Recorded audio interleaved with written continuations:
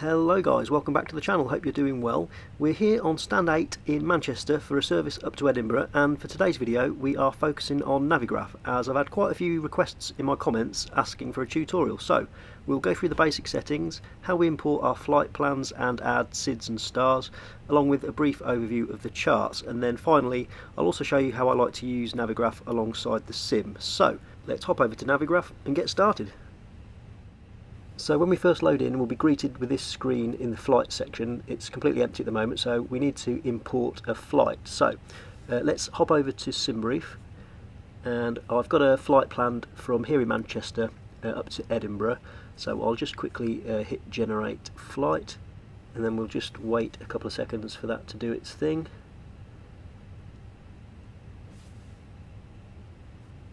And there we go. So back over to Navigraph then. And from there we want to hit the import flight button at the top right there, and that will give us a couple of options. We can either import a flight plan file or we can import from SimBrief. So we'll click that and then click the top one there, which will be our most recent flight plan. So there we go, that's populated everything we need for our flight. So from here in Manchester at the top here, we're going to be departing runway 05 left on the Pole Hill 4 Sierra SID, and then arriving into Edinburgh runway 06 on the IMPIP 1 Echo Star. And from there we can also select our arrival. So we'll select ILS runway 06 and then add to route, and there we go. So that's added our approach. And then right at the bottom we've also got our alternate destination, which is Glasgow Prestwick. So that's all our departure and arrival information looking good. Let's click the View SimBrief button there at the top, and that brings up our SimBrief OFP. So we've got all our planned fuel, our weights, routing, cost index and all that good stuff. So that's all fine. And from there, if we click the green dot below our departure, it brings up our current weather in Manchester. So we've got our wind, visibility, clouds, temperature, humidity in QNH as well. And we can also check the TAF and also our ATIS. If, for example, a VATSIM controller was online, the latest information would appear there as well. Okay, so let's turn our attention to the sort of main window then and look at a few more options we've got in there. And we'll start with this little bar on the left hand side here. And if we click the little map icon at the top, it brings up our map presets. So we can select world map, or we could choose satellite if we prefer. I'm just going to leave it on IFR high for now, which is the default. And then the next button down we can toggle various map layers, so we can have airspace layers, we've got airports, general map settings and base map layers. Again, I'll leave these as default.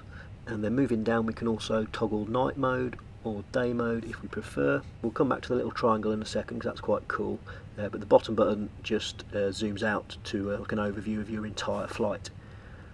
Okay, so the little triangle there, let's click that, and this is a really neat little feature. So once we've got our sim linked into Navigraph, it'll show us exactly where we are in the world. So if we just zoom in, you can see the little pink triangle, and we zoom right in on Manchester, and there we are sitting on stand 8.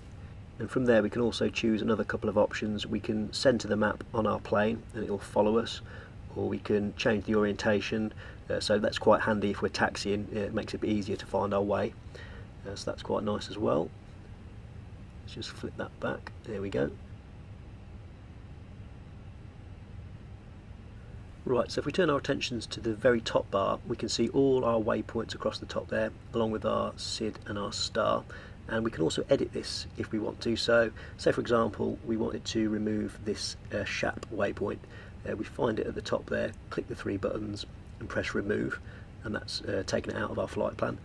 And then we can also add in any waypoints we'd like as well. So if I click on this Uvavu waypoint, that opens up a separate window, and then all we've got to do is click add to route, and that brings up another window, and we need to choose whereabouts we need to add it. So I will put it after Gab like that, then hit add, and there we go. So it's quite straightforward to sort of dynamically edit as we go. So moving on to our charts then, if we look at the bar right along the bottom, we can see it's automatically picked all our charts required for our departure and also our arrival. So if we click on the airport chart for Manchester and zoom in a little bit, again we can see ourselves sitting on stand 8 there, and it's also selected our departure chart. I'll Click on that. So there we go, fairly straightforward departure out of here to Pole Hill. And we can also overlay the charts on the map, which is again a nice cool feature. We click on that little layers button there, and that will show us both the map and the chart overlaid. So that's cool. Just switch that off. And we can also annotate our charts, which is again a really nice feature.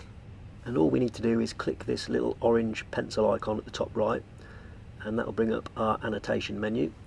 And this is a really handy tool for highlighting any constraints or information on the charts that we think is important. So for example, on our departure chart here, we could put a box around this where it says runway 05 left, expect close-in obstacles.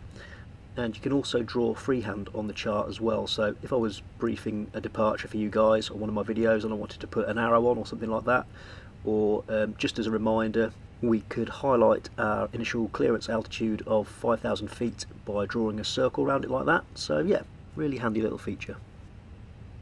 So that's our departure charts. We've also got all our arrival charts automatically selected for us as well. So we've got our star there, and we've also got our approach chart for runway 06, and also our airport chart for Edinburgh as well. So we don't have to scroll through reams and reams of charts, they're all there for us, so very handy. Okay, so finally then, I'd just like to show you how I would normally use Navigraph alongside the sim. So let's just minimise that. And what I'd normally do here is double check everything in our flight matches with what we have in the plane. So we've got runway 05 left on the Pole Hill for Sierra SID. So over to the FMS, and we'll click on our departure, and we are runway 05 left on the Pole Hill for Sierra SID, and we'll hit insert. So that's kind of how I cross-reference what we have in Navigraph to what we have in the plane. I also like to pop the nav display into plan mode and sort of just zoom in a little bit and sort of cross-reference what we have on the nav display to the chart. So I'll try and get that side by side for you as well. So back to Navigraph then, and we will go to our departure chart, which is just there. Now, as you can see, it saves all our annotations as well till we delete them off, so that's quite cool as well.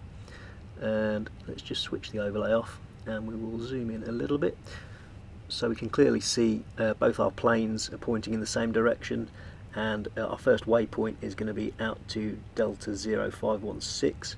And if I just hop back down to the FMC and scroll down to the next couple of waypoints, we can just compare those as well. So we've got Delta 179 Lima and Delta 179 Hotel. So everything's looking good for our departure.